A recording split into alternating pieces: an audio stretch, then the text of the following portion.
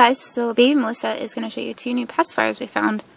I went to a place called Meyer that we have here in Midwest area, and they had 2 new Nooks that I hadn't seen before, so I had to get them. Not really, I shouldn't have, but I wanted to show you them. They're really cute. They're just really pretty colors, almost pastel, and then these purple and pink are pastel, and then that's like a dark pink.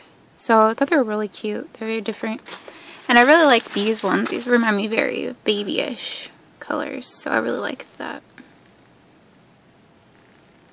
And they're only 0 to 6 size. So they're really small nipples. And I like bigger nipples for baby Nyah. She holds them in better. But these ones will be good for her too. I just thought they were really cute. So I had to get them. But these ones I haven't seen anybody with yet. But yeah, so I'm going to show you. They're really cool. I really like these ones.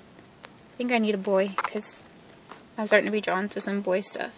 Even though this could work for girls, just depending on the outfit. So I really like them. They remind me of the old ones, but they don't have the latex on them. Which I like the latex, but I can't do it with the silicone baby, so.